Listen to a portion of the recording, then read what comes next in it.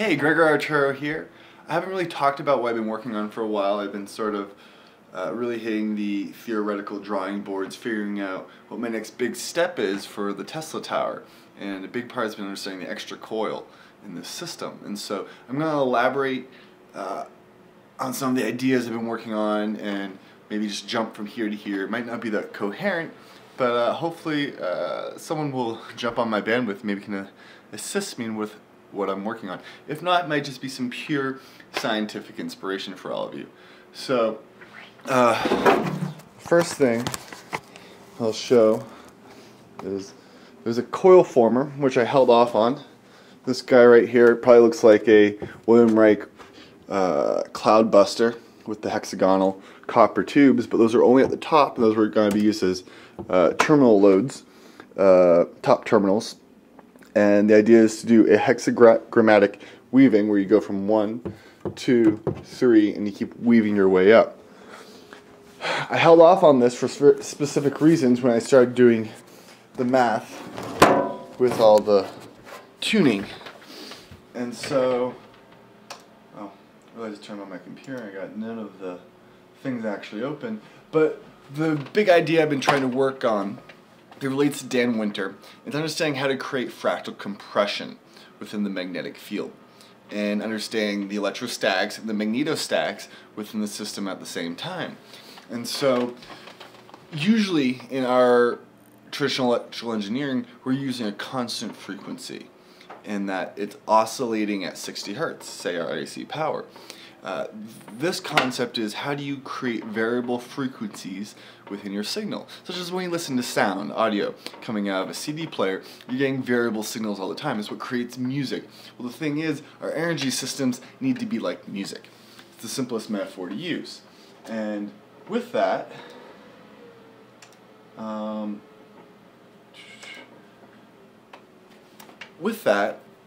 there's an interaction of the various different harmonics and how they interact with themselves. And when you get into concepts of sacred geometry and understanding the golden ratio and things you find in VBM, Vortex Based Mathematics, a field pioneered by Marco Rodin, that I've been working on and supporting him for several years in, you start to see these patterns of how things interact in terms of growth and decay. And so our science is currently held down with the current idea of entropy, that everything decays in the system, but there's also a process of self-organization. How do we get into this self-organization? And so, no, I don't want you. Next. Alright. And so, the first thing I will showcase in this little jam study session, I think I need my book. Where's my book? Well, one book I'll show you. This is a book I've been going through for a little bit. People are probably most familiar with Nikola Tesla's Colorado Spring Notes. And so I've been studying for a long time Eric Dollard's his book. It's a condensed intro to Tesla transformers. What I didn't realize, a lot of that book came from here, and that Tesla was really right on it in 1899. And understanding what the extra coil does in a system with a primary and secondary, and also putting the system completely in series, or at least the secondary in series with the primary, instead of letting them being only magnetically coupled instead of also electrically coupled. And so the idea is the primary and secondary are magnetically coupled, and they can be in series, and then they're also electrostatically coupled. But the secondary and the extra coil in the system are not magnetically coupled, they're only electrostatically coupled. And that's the big key concept in this system. And so I don't have my notebook. You know, because every mad genius, he needs a notebook. That's exactly how we go about things. Alright, I found it. The magical notebook. Here I opened up to a random page, quote by Sterling D. Allen, if you guys know Sterling D. Allen. Nikola Tesla was not in this for the money. He wanted to give the world free energy. If we are to implement free energy in the tradition of Nikola Tesla, then we need to replicate not only his science, but his humanity. And so, we go to all my crazy lovely notes and doing harmonics, we get into a series, and this is a series I've been working on that's really important. And the idea of this series is that every interval or every frequency in this series, the interval between those frequencies decreases or increases at doubling or halving. And so it's not the frequencies that are doubling and halving, it's the intervals that are doubling and halving.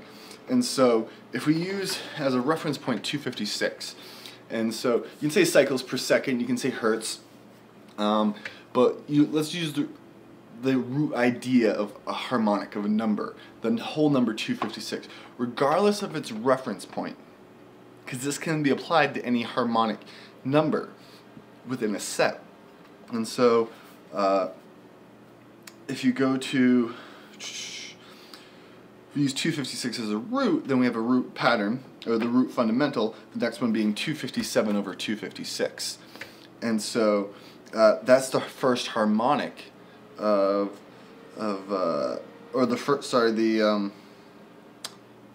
the first harmonic in this set of intervals. So 257 over 256, you can't break it down unless in terms of a lower whole number, lowest common denominator. And so 257 over 256 applied to 256 is 257. Is the frequency. So the next one, and you'll start to see the pattern, is 129 over 128. And so I'm having the root from 256 to 128, but you're adding one number on to that. And so we have 129 over 128. If you apply that interval to a root of 256, you get the new number 258. And so you have 256, 257, 258, but these intervals are all magically intertwined with doubling and halving, or you can even say the square root of 2, as they're all intrinsically related, even though some might not see the relationship with the square root of 2 and doubling and halving of 2, or powers of 2, but it's all interrelated. And so next one is 65 over 64, which is 260. And so you can also see the progression. We got increased by 1, increased by 2, increased by 4. The next one, 33 over 32, is 264. Now we increased by 4 from 260, or 8 in total from the series. And so you're seeing a doubling of the frequency, of the interval of the frequency within the series. And then we go up to 17 over 16, 272, 9/8 is 288, 5/4 is 320, 3 over 2 is 384, 2 over 1 is 512, 3 over 1 is 768, 5 over 1 is 1280, 9 over 1, 17 over 1, 33 over 1, which is taking the traditional number of in the doubling sequence, 1, 2, 4, 8, 16, 32, 64, so on, adding a number to it to create this offset. And so, I'm not sure how well you can see it in here. There's a lot of mismatch numbers here, but this is the number sequence I was reading off. And in terms of the harmonic, in terms of it breaking down to the root harmonic of each of these intervals, we have 129 over 128 applied to 256. It's the second harmonic in the series. The next interval is the third harmonic in the series, and I can keep breaking down that number, dividing it by 2 to get a higher harmonic until I get the root harmonic. And it goes all the way up until you get the 9th harmonic at 2 over 1. And so here's the interesting thing when you start to play around with this harmonic series, okay? And so I'm not sure how well you'll be able to see it on my computer. Actually, I can probably just hold this up. But we have the harmonic series being applied. And so I have a random number here, 14.95. I can change this number. I'm going to change it to 17, and you'll see why. And so I basically made my root 17. And so instead of 256 I was talking about. And when you do that, you the interval is over here, going all the way down. And here is the actual output. And so this is in terms of wavelength, not frequency. They're inversions of each other. And so over here we have frequencies in this center row here. But we're using wavelengths because it's more relative to me, and doing the Tesla tower because it's what lengths am I cutting the wire. And so if we make this base unit 17, the first one that's applied to 257 over 256 is 16.933. And we go all the way down, and the interesting thing is you go to this column next to the wavelength. This is the total of the wavelength. And so the next one are these two added together. We go all the way down, and we come to this number highlighted in bold, 144.5. Not exactly 144, but really close, but it's a nice even number. And a number I plug into it, that number is going to be what I consider a whole number, or it's not a whole number, it's a rational number, as all the other numbers are irrational. And so the interesting thing about this, that is at column 17. And so the 17th interval, or 17th iteration in this system, creates up to a whole wavelength. So what's important about that concept, big time, is my camera. I'm using a music stand for my camera. The interesting thing about this, okay, is you can have a whole segment, okay, a wavelength. And this wavelength is going to say, let's call it a rational number. It's something concrete that we can wrap our minds around. And you can divide it into 17 segments. And each of these segments are of a different length, but they're interrelated interval-wise in terms of this halving pattern, doubling pattern. And so you're starting to create a fractal system of this harmonic, of this vibration. And so it gets more interesting in that this number next to it, 161.5, that's the 18th interval, and that is if I add a fundamental above this 16.9 or 256, or 257 over 256, this top one, the first interval, and you make it the root being 17 in this one. If I add 17 to 144.5, it's another whole number, obviously. And so here's the interesting thing. I can read it straight out of my notes. Without the root, there are 17 tones. The intervals 257 to 256 to 257 over 1. That's 257 times the harmonic, which you do 1 over 257 times the wavelength. Because the wavelength progressively gets smaller. And so the thing that's the 8th harmonic of 17. If I add the root to it, and so that's 18 intervals instead of 17, adding the 256's root, or 17 in the previous example, it starts out as 1, 1 in the intervals, and then 257, 256, all the way up to 257 over 1. That gives you the total number add up is 2432 on 256's root. Without the root, it's 2176. So with the root, it becomes the 8th harmonic of 19. And so you're seeing these little interesting plays between 17 and 19 in this system. Now here's the interesting thing. What happens when you add the 18 intervals to the 17 intervals?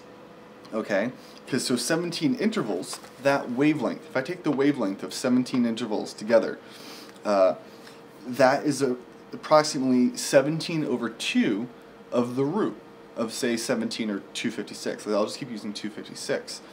And so that's 8.5. So if you take 256 and times it by 8.5, that gets you 2176 is the relationship in this series. But if I add the fundamental tone, the root, to this 17 over 2, it then becomes, was it 19 over 2? It becomes 19 over 2 of the system. by adding that final 1. So not only do you see the 8th harmonic of 19 and the 17th harmonic, or the 8th harmonic of 17, it's also in terms of the actual ratios between the root, so 256. Without it, 17 to 2. With it, 19 to 2. But when you combine a 19 over 2 wavelength to a 17 over 2 wavelength, that means a total of 25 intervals. So you have one set of 17 intervals, one set of 18 intervals, which is really like 2 sets of 17 intervals. 17-2 wavelength, or the root, with 17-2 wavelength of the root, and then just the root in between, the wavelength. And so simple math, 8.5 and 8.5 is 17, and you add the root is 18. And so we have, here you can actually see what I wrote out. And there's the 17 tones.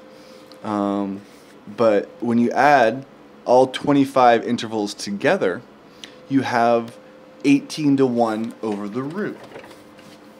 And so you can apply this to one coil structure, say the extra coil, and the extra coil has a root of, say, 256, and then that divides the secondary and the extra coil, and the extra coil and the secondary both match with 17.2 over the root. Now I'm going to get some visuals, so actually you can start to see what I'm talking about. Hopefully the abstractions aren't leading you astray. And so this is Maya. Autodesk Maya, I've been using this for a while. And so we have the Tesla tower I've been working on here in this system. And here I'm just going to pull this guy a lot closer. And so it's a tensegrity structure. And so we have this red wires in the center, and there's 6 wires going up, just like a hexagram format. Actually, I really can't do both at the same time. And so we have horizontal structures, hexagons, going around this. Those are part of the tensegrity structure, cables. And then we have 6 vertical going up along the sides. And then we have the red wires, which is, you can say, the copper, cutting through, and so it skips one of the hexagonal points over the next, doing a triangular rotation. And this one has 9 steps in it. It doesn't have the full 17. As I started to work on this before, I just made that discovery. And I was more interested in the all 9 harmonics as the 256 root progressed up through each stage of the harmonics, which it doesn't do with all numbers. And that does not mean you have to use 256 hertz as the actual foundation, just 256 as a notational structure. And then you have little top loads up here. And so here, if I select, there's 3 of them I've selected. So you can see here at the bottom, those 3 on the bottom, 3 of the 6 that are selected, which are like white and green. Those that's the 257 over 256 ratio of the foundation. But if I click on this one right here, that feeds into that wire going into the diagonal, that right there you could say is your 256. That's your root. And so you can almost call that, when I'm saying root, think of that as wavelength. And then this whole structure, this extra coil, is 17 over 2 wavelength. And then we have a secondary, and these are ideas I'm playing with, is we have a triangular coil. This one is not mathematically correct. I just did something quickly to visualize it, even though everything else is up to this point. But each side of the triangle is getting progressively smaller. You can see in this cutaway. You can't see it too well. That's layers. That's more of a planar like you have a flat spiral coil, that's a planar flat spiral coil. And the idea with this is you're containing the primary and secondary in a toroidal transformer around the extra coil, because you do not want them to magnetically couple. And so there's essentially two ways to do that part, and that part includes putting the coils either too far from each other in the same axis, putting them perpendicular to them, the axes to them, a different coil axis, or you put one into a toroidal form. And the toroidal form is a closed loop. You can have no leakage of the magnetic field. And so the thing is, if you have the external primary coupling to your system, and this system includes 3 circuits. And so the tower, you see 6 circuits, but the two opposing sides of that hexagram are linked. They're the extreme ends of the system. And there's one picture I can pull up from my Eric Dollar document collection. And he has a balanced coil system, his condensed intro to Tesla transformers. And so in that, let's see if I can find it really quickly.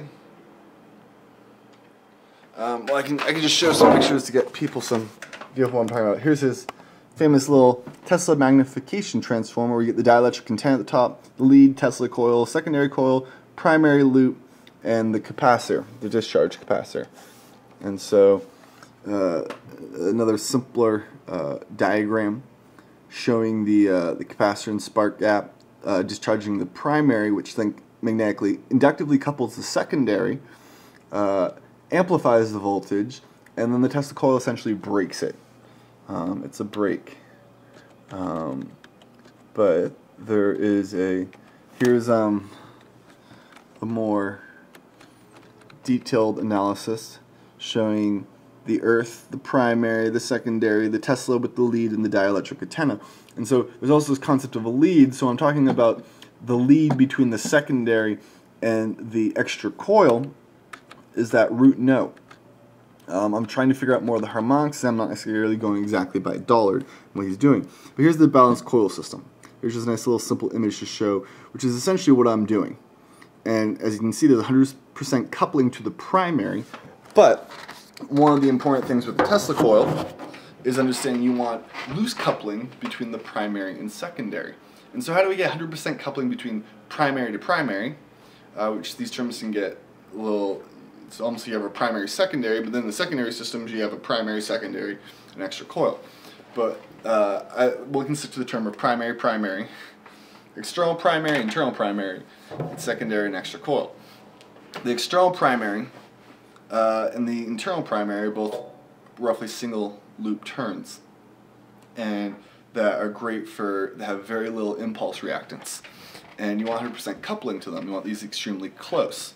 And so one of the things with doing a toroidal configuration is you can completely enclose all the magnetic field lines. And there's ways to control the coupling more directly, which is using stepped inductors. And so Dollard even talks about the advantage of using a stepped inductor over a continuous former. And so this guy here in the corner, you can see it all the way back, my little Tesla transformer, it's stepped inductors. It's 6 formers, but you're wrapping around 3 formers. And with the Tensegrity structure, which is based off Buckminster-Fuller, and I explained that, that's where those are tension wires and rigid supports. And how I'm actually planning on building that is I'm going to be taking carbon fiber tubes, which are really thin and super strong, and almost like using them like macaroni, or like making jewelry beads, and having them at the right length and sliding them onto a piece of copper wire. And then those are the rigid supports, because copper bends easily, and so with a larger structure, there's ways I know how to make copper a lot stronger, but with the smaller stuff, copper won't do. And then where you have, like, say, carbon fiber, you have this little piece of copper sticking out. I can tie some fishing line onto that, for the vertical and the horizontal supports. And the whole thing will be rigid with a little bit of flex. And so one of the interesting things too is if the structure starts vibrating, it allows it to vibrate more freely so actually the vibration of the structure can create a level of resonance to where it doesn't, say, wiggle the bolts apart or other parts of the structure. The structure is made to vibrate. It wants to vibrate. And so one of the things with using a toroidal transformer, back to this concept, is you have 360 degrees of segment, okay? And so in this picture, you have this one segment here. This guy takes up 15 degrees of this rotation. And this is if I use the flat spiral inductor. I'm really experimenting what ways work best, at least in terms of thought experiments, to then I can apply the mathematics to the right coil configuration. And so one of the ideas is, how in this toroidal transformer do I include an internal primary, external primary, and a secondary, to where the secondary does not magnetically couple to the external primary, or at least only partially. And so one of the great things about using the stepped formers versus continuous is I can make the, so like if you have one triangle here, and say that triangle is the core inside another triangle, a bigger triangle, and so the edges of this triangle are touching the midpoints of the sides of the bigger triangle. That means the surface area of the smaller triangle is 1/4 of the larger triangle. And so if you have those literally resting right on each other, and they're both inductors, okay, the primary, only a quarter of its field lines are capable of going through the smaller primary. That would give you a coupling of 0.25. And so you can use geometry to your advantage to control what field lines go in and out of your structure. And so you can almost have, it's having a nested toroidal system where you have part of the field lines moving through the secondary, and then part of the field lines moving through the internal and external primary in the system. And so you can nest all these coils together in this toroidal form. And then basically you go from the secondary to the primary, and these are electrically connected, which means they're electrostatically coupled, would be the terminology. And that these primaries, and so like what I'd actually do in this system is for balance, this would have two primaries going off either side that it would be electrically connected to. And then those two primaries would then each have a ground wire coming off of them, connecting to the two other primaries on the exact opposite side of this coil. And the midpoint of those two wires, or one wire, I might use two because the idea is to try and create symmetry in this system, we could then be connected to a ground. And so the ground is your neutral point in the system. And so the other thing that's different about this system with the nested series of primaries, secondaries, extra coils, top terminal, is understanding the voltage distribution and how it's not linear, and how you get massive compression at the top terminal is your ultimate goal, is to get this massive compression. And so where the ground's connected is actually a neutrality in the system. And so the idea is to accelerate the waveform and then essentially break it, stop it really fast to create this electrostatic shock wave. And this is what Tesla works so hard to do, is how do we create this shock wave as efficient as possible. And the shock wave is a concept that people don't really understand in terms of how do you get energy to be able delivered so far to a system over distance, which it normally cannot be. But to understand is, if you're sending a particle through a medium, okay, and this particle is moving at the speed in which the medium is able to transmit information. Say the speed of sound is around, I think, 763 miles per hour, I can't remember. 343 meters per second. It's my lucky number, 343. I think at sea level is the speed of sound. And so if an object is moving at 343 meters per second, that means the sound waves it's creating are, every single one it's propagating is moving at the same speed in which it's moving. And so when this happens, you have this insane form of resonance occurring at the tip of the object as it starts to move, creating this shock wave. But the shock wave grows. If you go faster than the speed of sound, the shock wave doesn't grow. If you go slower than the speed of sound, you get no shock wave.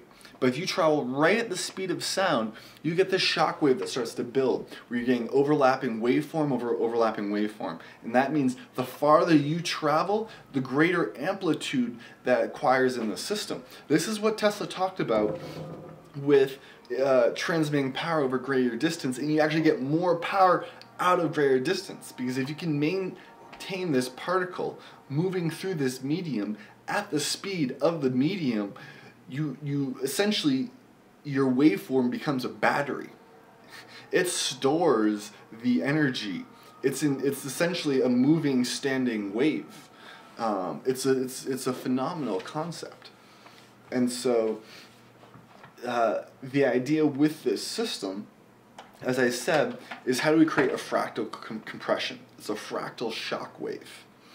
And with it, you can deliver massive amounts of energy while at the same time self-organizing massive amounts of energy.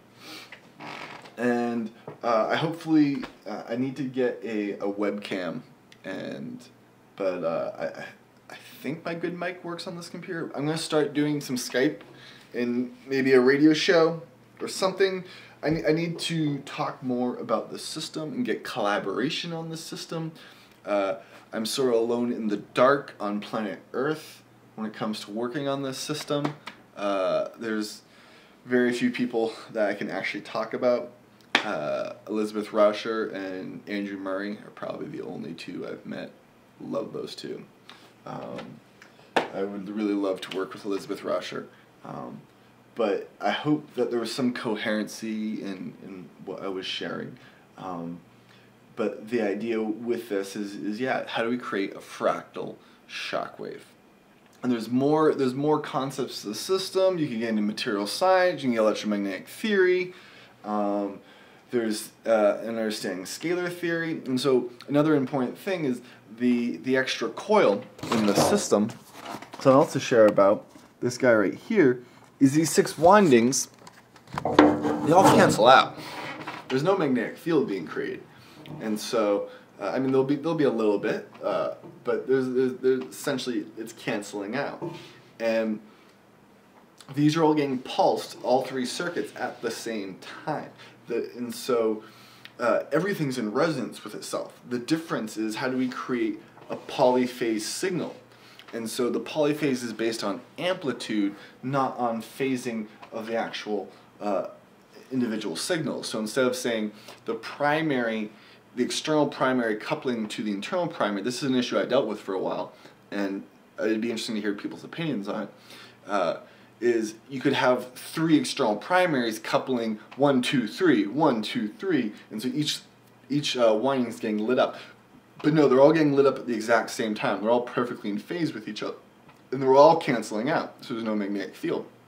And so you're creating a polyphase scalar field, or scalar axis, this polyphase standing wave in the ether. The terminology isn't really, I say, fully there with the science when we talk about, but everything that's moved me forward on this for 5 years is intuition.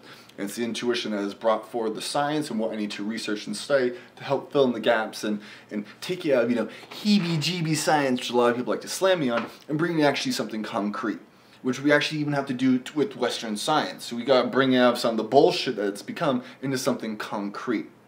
And so common sense, intuition, and then just pure science, the true heart of experimentation, bringing this all together, I honestly feel that something beautiful can come forth out of this. I mean, it's in here all the time, every day. It's hard for me not to think about it. And so the interesting thing that creates this polyphase signal is the spark gap. And if you have a rotary spark gap, and the spark gap causes a discharge of 1, 2, 3, instead of the primary coupling being 1, 2, 3, that you have 3 different amplitudes. And so you could say you have, when the primary couples with all 3, essentially what would happen is they all build up resonance together, and then all of a sudden you like turn on the spark gap, or you spin the spark gap, and then it discharges 1, and then it discharges 2, it discharges 3, but the discharge is a harmonic, if not the direct resonant frequency of the primary that's coupling into the 3 circuits, the external one. And so, which sort of relates to like if you have a 7 around 1, or you can say 1 around 3, there's an external circuit that stimulates all 3 of these circuits at the same time. And that's another system to describe, was what's stimulating it. And that relates to the ionosphere. And so this is taking multiple levels of Tesla's concept of his tower, which he usually uses with a single monopole circuit, and creating this elaborate geometrical system to do something that I'm not even sure if Tesla was even envisioning doing. Because this also you can interact with this system, which I even got to with one of the hexagram coils, which is right here. This is all based off the same geometry. This is Star of David hexagram made out of steel, and it's internally magnetized. I'm interested in magnetizing them externally also, is one thing I want to try. And then also a quartz crystal. And so these are all geometries of a specific pattern that are interacting in a specific way. Allows me to create harmony in the system. And so I could even elaborate on how those would create the system, but the top terminals essentially allows for the effective stimulation or right timing of this system. And essentially this becomes a battery. It can store massive amounts of energy. And it can even levitate and spin within the system. But with the actual tower, what was the concept? With the 3 circuits all canceling out, a brain fart, it's one of those moments. But it generates no magnetic field. There's not a radio tower. It's not putting off EM into the field. It's breaking it, it's stopping it, and creating an electrostatic shock wave instead of an electromagnetic wave, or even shock wave, which is known as Charkinov radiation. We're not trying to create Charkinov radiation here, at least as far as I understand. There's still a world of experimentation and see what happens, and there's even physics I don't know. There's plenty of physics I don't know. There's plenty of math I don't know. But I'm figuring out what I do know. But we're creating this this polyphase signal. And so essentially if you're looking at the signal that's going through this tower, if it's discharging at a harmonic on which the primary couples, and let's say they're perfectly equal, there's no overtones or undertones within the system, then basically it couples, everything's raised by, you could say, a 3rd power in the circuit. And which is if everything's sort of running normally, not the startup, because the startup would have to get into, you could say, working motion. That one's at 3rd power, one's at 2/3 power, and one's at full power. But the one that reaches full power, it creates enough voltage to where the spark gap can fire, and the spark gap discharges, and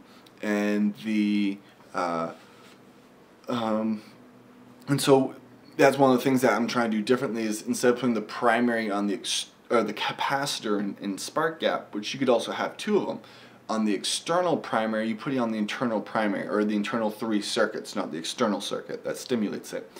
And so when that happens, the capacitor, the charge that's stored in the capacitor around one of the 3 primaries in the 3 circuits, that discharges.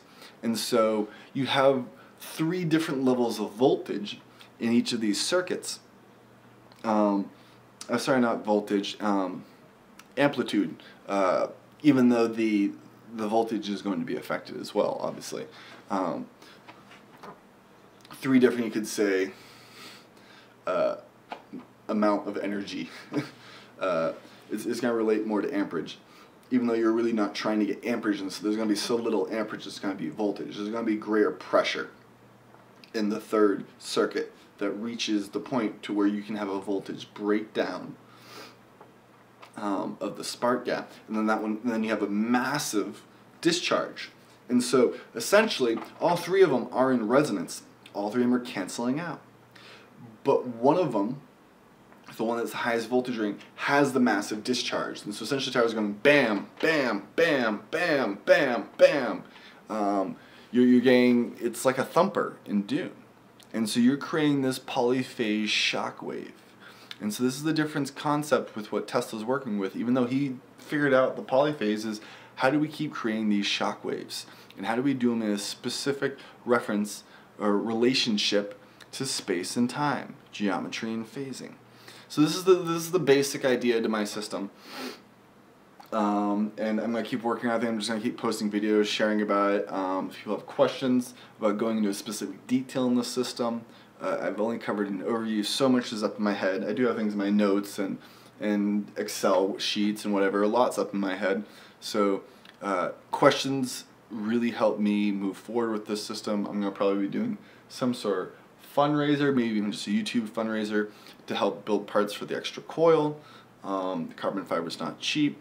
I have gotten some forms of testing tools, even though I've lost a lot of my stuff with the drama that's taken place over the last 2 years. But I'm still optimistic, still moving forward. Tesla would be proud to see the advancements of humankind, at least in this level of consciousness, to where we're going to bring forth a new golden age upon us. It's just miraculous. I cannot wait. Thank you for watching. Have a wonderful day. Blessings.